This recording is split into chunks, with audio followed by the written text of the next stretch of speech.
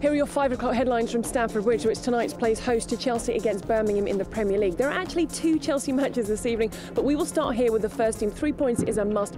Arsenal 2 points ahead. They're at Spurs this evening. United 9 points clear. They dropped points last night. And in terms of team news, Carlo Ancelotti doesn't have Alex Ramirez or Jose Bosingo, while Branislav Ivanovic is a doubt. There are no new injury worries for Birmingham. But away from here and up at Old Trafford, Chelsea take on Manchester United for a place in the final of the FA Youth Cup. Awaiting them, Sheffield United. The Blues start 3-2 to the good, and they welcome back captain Danny Papo, who's suspended in the first leg. Now then, building you up to all of this, 6 o'clock Match Night Live, half an hour of build-up to that first team game. 6:30 we switch over to Youth Cup Live at Old Trafford. The match kicked off at 7. We've got updates from the bridge. Then at 9:15 we'll be talking you through the final few minutes, Chelsea against Birmingham. Lots to look forward to. Join us in 1 hour from now.